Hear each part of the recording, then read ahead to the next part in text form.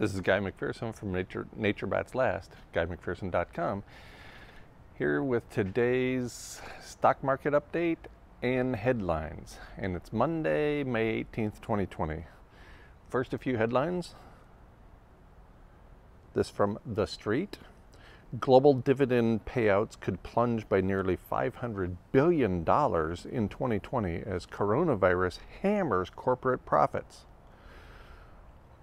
From Bloomberg, Harvard's Reinhart and Rogoff say this time really is different.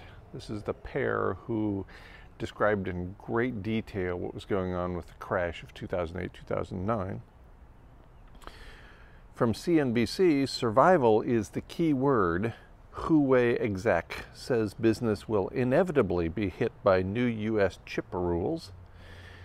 And it's 9:40 a.m. Eastern Time because I don't subscribe, I don't pay to get stock market information. I've got a half-hour lag, and the stock market opens at 767 points higher than yesterday.